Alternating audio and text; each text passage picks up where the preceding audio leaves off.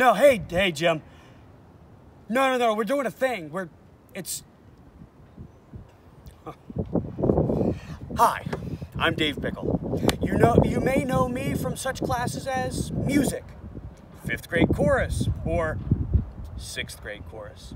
Before we left school, we had talked about the brass family. So I thought we'd do a little bit more here from home and maybe even teach you how to make your own brass instrument.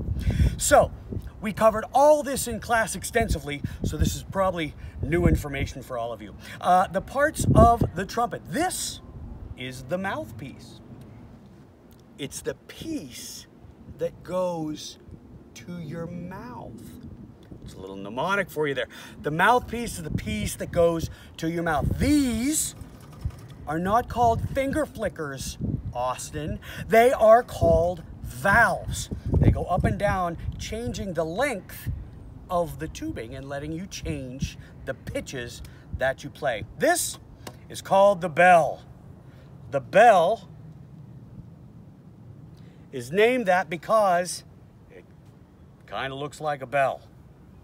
So, now, as we know, all sound is vibration. So we need to put vibration into this horn to make it play. If I blow into it, no sound. So what I have to do, I have to buzz my lips to make the vibration go all the way down the pipe and out the other end. Now, I'm going to try to show you a lip buzz. I'm going to show you a lip buzz, and we're going to slow it down in post-production. All right? So here's what it looks like. I'm going to start it.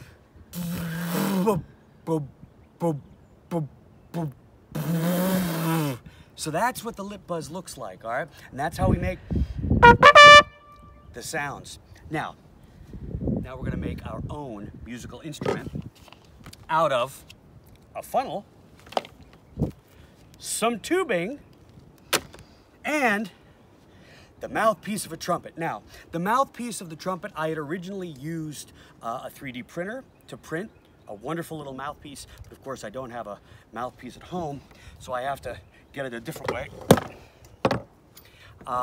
That's called harvesting the mouthpiece. You harvest it from the trumpet. Not many people know that's what it's called, harvesting. So I'm going to take this, this mouthpiece, and I'm going to put it on this tube.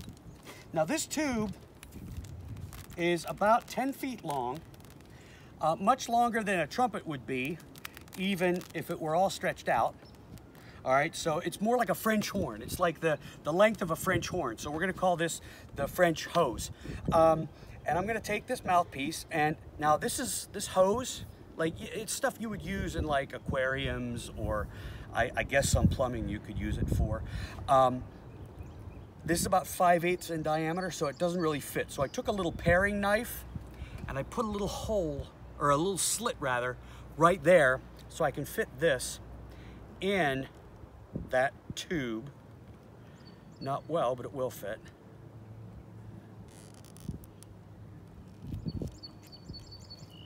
There we go. So we have the tubing, we have the mouthpiece.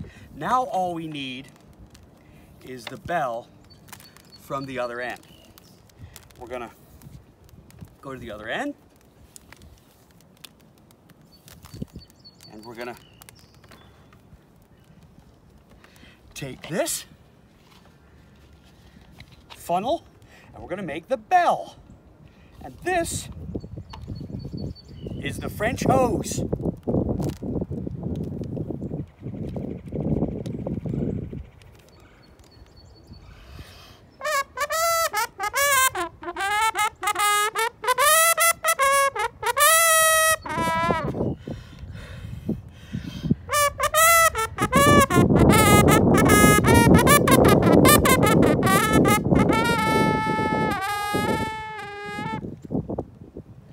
Now, the other fun thing about the French hose that I like very much is that it's so long that in theory, if someday, if you make one of these, and you really should try, if you try to make one of these, do me a favor, videotape it and send it over to me, because I'd really love to see not only your creations, but I'd love to see what you do with your creations. Your parents are gonna love it. But you can take this other end, and let's say you work across the hallway from like a band director or something, you can put this underneath their doorway and then hide in your classroom across the hall and go, and then yank it back across, and she probably won't, he or she probably won't know what you were doing for like, I don't know, 10 days, pick a number at random. All right, folks, your homemade French hose. We'll see you next time here in the music classroom.